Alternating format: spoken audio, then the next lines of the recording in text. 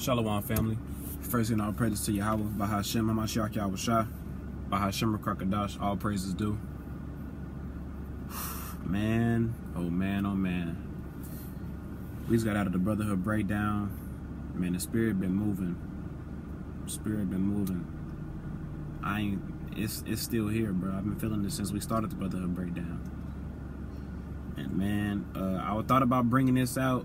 It hit me right after I got done. Right before we started the meeting. I was gonna bring this out, this chapter, but Spirit told me to save it for a video. So here I am. Oh man, just speaking about courage, man. I think I'm gonna title this video 10 toes down. I'm gonna title this bit. I'm just gonna title this bitch. Yeah, I'm gonna title this video 10 toes down, bro. We gotta have courage and faith through these times we're about to go through, man. We gotta have courage and faith. And we was talking about, Khalil was talking about, Shalom Khalil, if you're watching this. Khalil was bringing up all the people who have faith during the things that they experienced over the Bible. He brought up Job, brought up Yahweh Shai, and explaining how these people had, it took crazy amount of faith to get through what they would put through. And that's exactly how we gonna have to get up out of here. Crazy faith. And this one story hit me right over the head. I'm like, damn, I should have brought this out. But then, save it for the video. So, today, lesson on courage, aka standing 10 toes down. We're going to be in the Apocrypha today. I'm going to read the entire chapter of 2 Maccabees, chapter 7.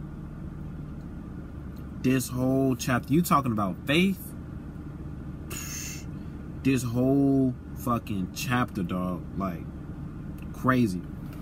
But this, I ain't gonna bring no precepts. I'm gonna stick straight to this chapter, unless the spirit hit me. You know how the spirit works. But I'm gonna try to just stick straight to this chapter because it ain't really no need to get no precepts. You can just read and just really read along. Please, if you got the Apocrypha on your phone, on the Bible, read along so you can really get a better understanding of it. I mean, of course, you can listen all day, but when you listen and reading, you know, using more of your senses, so it hits you different. Spirit. So this is 2 Maccabees, chapter 7, starting at verse 1. It says, "It came to pass also that 7 brethren with their mother were taken and compelled by the king against the law to taste swine's flesh, and were tormented with scourges and whips." So brief little intro here. The 7 brethren and their mother were being forced to eat swine's flesh. They had to eat intestines of a pig, man. You know, that was heathen things that they did, bro. They were getting forced to do that. If they didn't want to do it, if they weren't gonna do it, then they had to be killed and tortured. And these 7 brethren and their mother, they all stood 10 toes down. Hence the title of this video. They stood 10 toes for Yahweh, man. And of course, Yahweh Shai wasn't here yet, so they really only knew Yahweh at the time. So they stood 10 toes for the Most High. And let's read verse 2. It says, "But one of them that spake first said thus," this first son, first brother. He said, "What wouldest thou ask or learn of us? We are ready to die rather than to transgress the laws of our fathers." I'm going to read that again. "But one of them that spake first said thus, What wouldest thou ask or learn of us? We are ready to die rather than to transgress the laws of our fathers." They were ready to die. They didn't give a fuck what this king was telling them to do, bro. If anything that went against the Most High's laws, they was not trying to do it, bro. They said, we ready to die, bro. Go ahead and kill me, bro. However you got to do it. They don't care, bro. They said they're ready to die. Verse 3.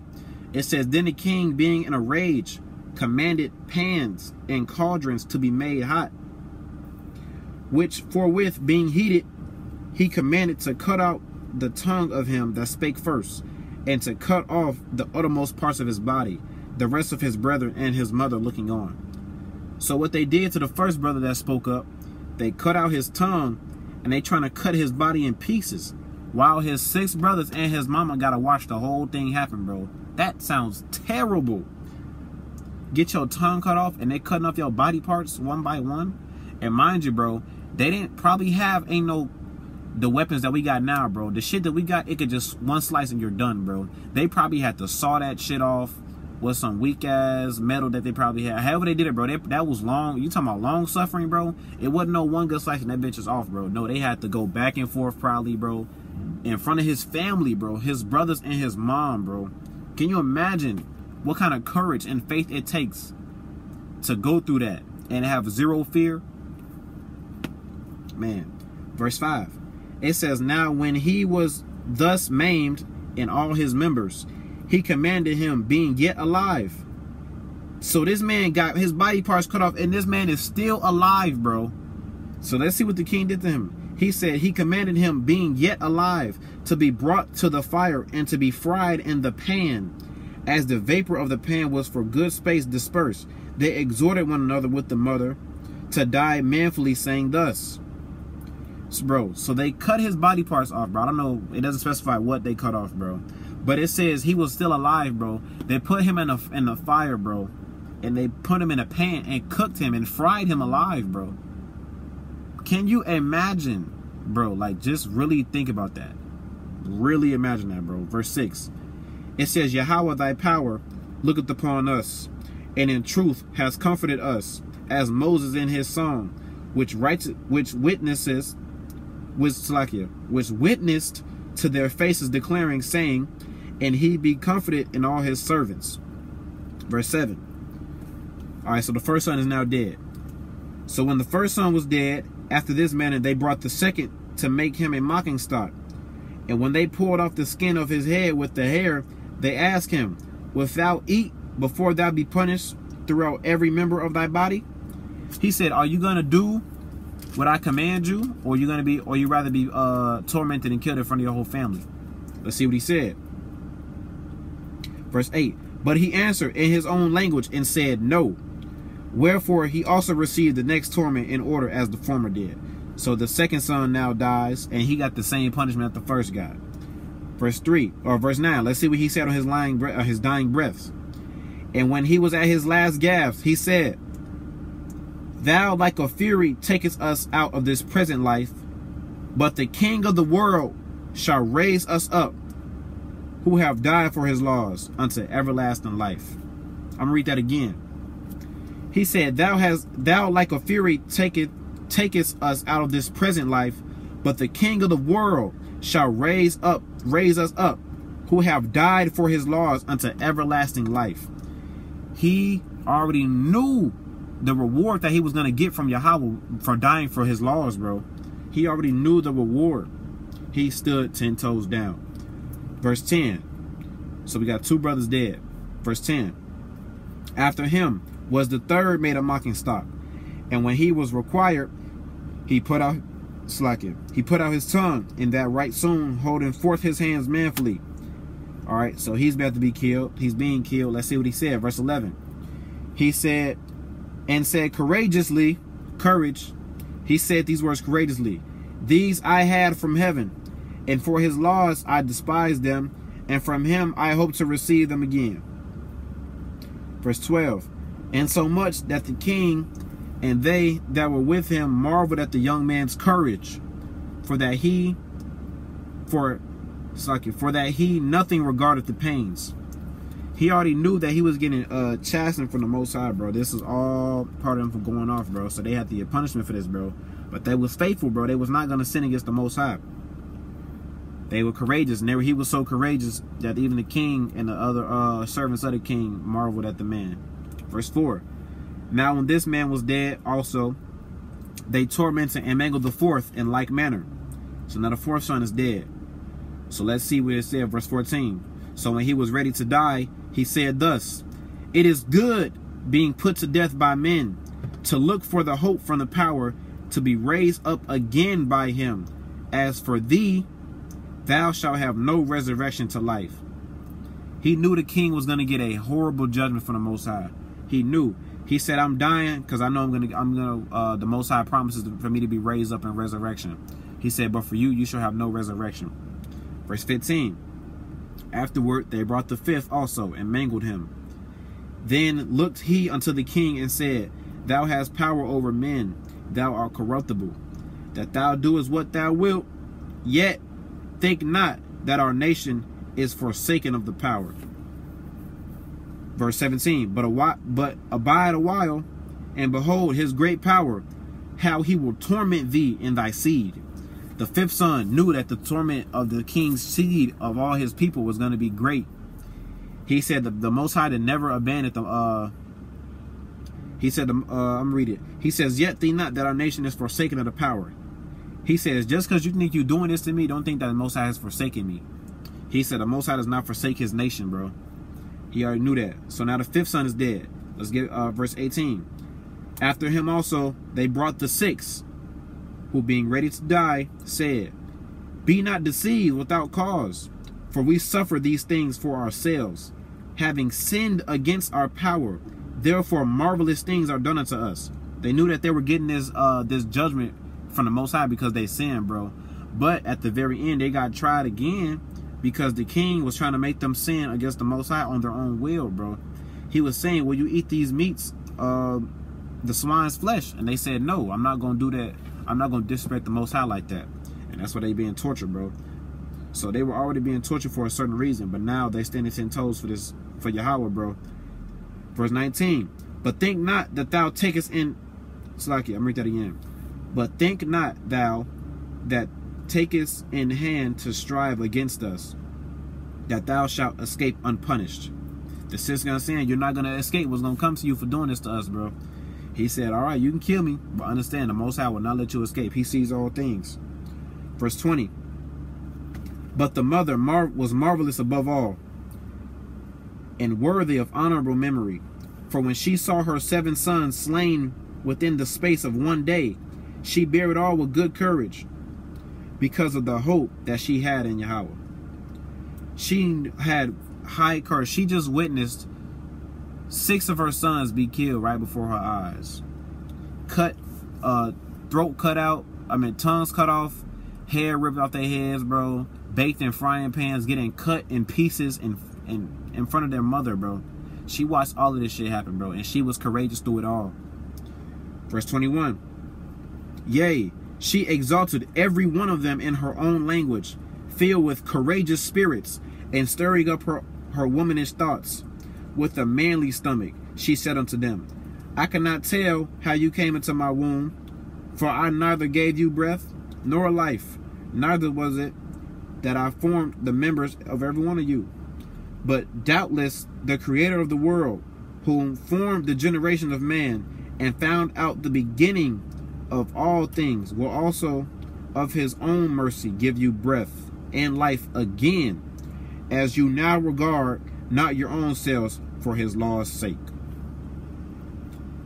Man, oh man. Verse 24. Now, I don't know how to say this man's name. Antiochus. I'm sorry, I know I'm butchering that right now. Thinking himself despised and suspecting it to be a reproachful speech, whilst the youngest was yet alive, did not only exhort him by words, but also assured him with the oaths that he would make him both a rich and happy man if he would turn from the laws of his fathers, and that he would take him for his friend and trust him with affairs. So the king just killed 7 brothers. He just killed 7 of them, bro. It's like 6. He killed 6 of them. So now, before he kills the last one, which is the youngest, he's trying to make a deal with him. He says, I'm gonna read it again, bro. He says he exhorted him by words, but assured him with oaths. He said he made him a promise. He said he would make him a rich and happy man if he turned against the laws of the Most High. I will make you a rich and happy man. So he's trying to finesse the youngest son into doing this. Verse 25. It says, but when the young man would in no case hearken unto him, the king called his mother and exhorted her that she would counsel the young man to save his life. So the young man, the youngest son, was not trying to hear what this man was trying to say, bro. He was like, no, bro, I'm not finna fold. I'm not folding, bro. I don't care what you offer me. I'm not folding. So now the king is trying to tell the mom to tell her son to go against the Most High so that he can get saved, so he can spare his life. The king, he really wants to save the son. He's trying to finesse the youngest one, bro, because he's the youngest. He probably doesn't know a lot. That's why he's trying to finesse the young and not the older ones. He's telling the mother, please tell your son to go against your power's laws. so I can make him a rich man to save it. I want him to save his life, but he's not taking it. I hope he'll listen to you and not me. So let's get 26. This shit is funny. Peep this shit. And when he had exhorted her with many words, she promised him that she would counsel her son. All right, so the mother said, all right, I'll talk to him. Verse 27, Pete. But she, bowing herself towards him, laughing the cruel tyrant to scorn, and spake in her country language of this manner: O my son, have pity upon me, that bare thee 9 months in my womb, and gave thee suck 3 years, and nourished thee, and brought thee up unto this age, and endured the troubles of education. I beseech thee, my son, look upon the heaven and the earth, and all that is therein, and consider that the power made them of these things that were not, and so mankind made likewise. Fear not this tormentor, but being worthy of thy brethren, take thy death, that I may receive thee again in mercy with thy brethren. So she promised the king. She said, all right, I'm going to talk to him. She bows herself to the king and laughs at this nigga's face, and calls that nigga a cruel tyrant, and tell her son, fear not this tormentor. She said, don't be afraid. Take your death now, for that when we all get resurrected, I will be with you again, you and your brothers, with me. She said, take thy death, so that she can receive you again in mercy. Verse 30. It says, while she yet speaking these words, the young man said, whom wait ye for? I will not obey the king's commandment, but I will obey the commandment of the law that was given unto our fathers by Moses. Bro, so she's telling her son, take your death, don't be afraid. Fuck this dude, bro. Don't even do that, bro. The whole time he had no intention of folding, bro. He wasn't even battling it, bro. He said, who are you waiting for? I have no intentions of fucking with this dude, bro. He already knew what it was. Verse 31. Now the son is talking to the king. Look what he said. And thou that hast been the author of all mischief against the Hebrews, shall not escape the hands of the power, for we suffer because of our sins. And though the living power and though the living Lord Yahweh be angry with us a little while for our chastenings and correction, yet shall he be at one again with his servants. You can really think about this as us as well, bro. That really hit me, bro. He said he's angry with us a little while, bro. Just a little while. A little while, bro. He's mad at Israel right now. That's that othermost fighting, bro. He's getting back everything that we did wrong, bro. Yes, we know him. Yes, we know his laws. Yes, we know who we are, bro. Yes, we love Yahweh Shah HaMashiach with all our heart, bro. He said, we still owe, bro. Everybody gonna get it, bro. We still owe. He's still angry with us just a little bit, bro. But what did he say? Yet shall he be at one again with his servants. 18 minutes, we are cooling. Yeah, I'm gonna finish this all in one take. It says, verse 34. It says, but thou, O godless man, and of all other most wicked, be not lifted up without a cause, nor puffed up with uncertain hopes, lifting up thy hand against the servants of the power. For thou hast not yet escaped the judgment of the Almighty Power, who seeth all things. He says, you have not yet escaped. He said, your day is coming. Your day of your judgment and your calamity is coming. Verse 36. For our brethren, whom now have suffered a short pain, are dead under the power's covenants of everlasting life. But thou, through the judgment of the power, shalt receive a just punishment for thy pride. I'm going to read that again. Verse 36. It says, for our brethren who have now suffered a short pain, are dead under the power's covenant of everlasting life. But thou, through the judgment of the power, shalt receive just punishment for thy pride. Every single nation that is on top right now will get punished for their pride. They are prideful because they are on the top right now. These Japhites, these Edomites, these Ammonites, these Moabites, these Canaanites, these the Persians, bro. Everybody, bro. Everybody. Their pride will be recompensed upon their own heads. Verse 37. It says, but I, as my brethren, offer up my body and life for the laws of our fathers, beseeching, means preaching, the power that he would speedily be merciful unto our nation, and that thou by torments and plagues may confess that he alone is the power. I'm going to read that again. But I, as my brethren, offer up my body and life for the laws of our fathers, beseeching. I didn't mean preaching. I mean like to exalt, mean to praise, mean to shout it out, bro. The power that he will speedily be merciful. Beseeching means to beg. Salakia. That means like to beg and plead. It says, pleading the power that he will speedily be merciful unto our nation, and that thou by torments and plagues may confess that he alone is the power, and that in me and my brethren the wrath of the Almighty, which is justly brought upon all our nation, may cease. Then the king, being in a rage, handled him worse than all the rest, and took it grievously that he was mocked. So he did the youngest son worse than he did the first 6, bro. And mind you, the first son, all of them got it bad, bro. They cut out their tongue, cut them body parts in pieces, burned them in a frying pan, bro. What worse shit can you do than that, bro? Can't imagine what the fuck he did to the youngest son, bro. But the youngest son talked his shit, bro. The youngest son let that king have it, bro. He told him, Yahweh will not forget thy iniquities, bro. He's not going to forget what you did to us. Let's finish it out, verse 40 through 42. It says, so this man died undefiled and put his whole trust in Yahweh. He died undefiled. Perfectly, bro. He died. He was blameless. It says 41, last of all, after the sons, the mother died. It doesn't speak about how she was killed.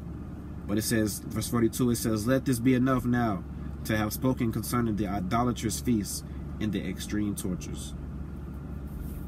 This right here is one of the most ultimate stories of faith and courage and what it truly means to stand 10 toes down for Yahweh B'Shem Yahushua.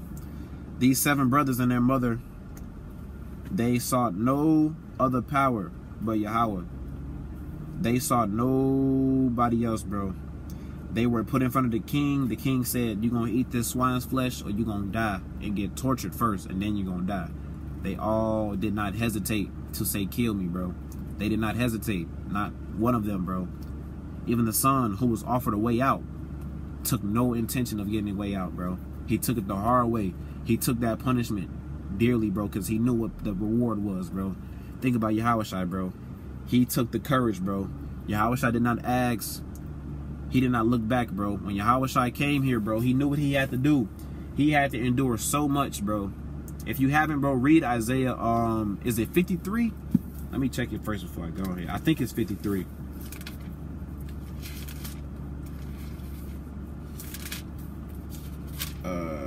It's 53. If you haven't, bro, read Isaiah 53, bro. Just read about what Yahushua went through, bro. Isaiah seen it all, bro. Isaiah saw the whole thing, bro. He already knew what Yahushua was going to suffer, bro. Just really, really think about what he suffered.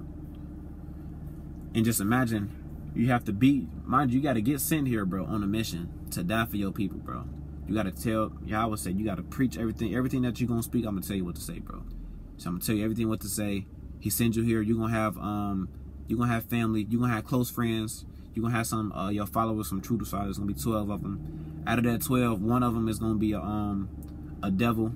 He's going to be a demon unto you, bro. But you got to keep him around. See, Yahushua knew that that Judas was going to betray him the whole time, bro. But he had to keep him around, bro. Could you imagine having to have close friends and you had to keep them around even though you know one of them was finna backdoor you eventually, bro? And you knew it. You knew it. And you had to keep them around that whole time. Could you imagine the mental battles Yahushua had to go through, bro? Yeah, Yahushua was had a spiritual powers, bro. But he was in the flesh, bro. He had fleshly thoughts too, bro. Yahushua had to battle demons, bro. You know, Satan himself had to come down and talk and tempt him, bro. So Yahushua had a ton of mental battles, bro. He had to get killed, get ridiculed in front of everybody that he's trying to help. You trying to help all these people, bro, and they want to get you killed, bro. And the person who got you, who said to kill him, bro, he saw no fault in you. Pilate said, I see no fault in this man, bro. And the people said, kill him. He's all right. It's on y'all. He washed his hands. He said, the blood is on y'all. And the people said, if he be innocent, put it on me and my generations behind me, bro. That's where you get generational curses from, bro. But, man, you talking about courage. We got to have courage, Ox and Aquaf, who's watching. We got to have faith. The just shall live by faith. Through faith, bro. We're going to go through a lot, but we understand that this is it. this is it, bro. So I don't want to keep this video longer than it already is, bro. So that just hit my spirit. I had to come. I had to read it for myself first because I remembered the story, but I never read it through and through. Read it through and through, bro. Instantly make this video for y'all, bro. Make sure you, if you're making videos, bro, make sure, like Matthias said, you gotta make it for yourself, and then it's for everybody else, bro. So that's what you gotta do, man. But I want to give all praises, honor, and glory to Yahweh, Bahashem, Hamashiach Yahushua, for there is no God but Him. Give Him all praises due. Shalom, family. See y'all next time.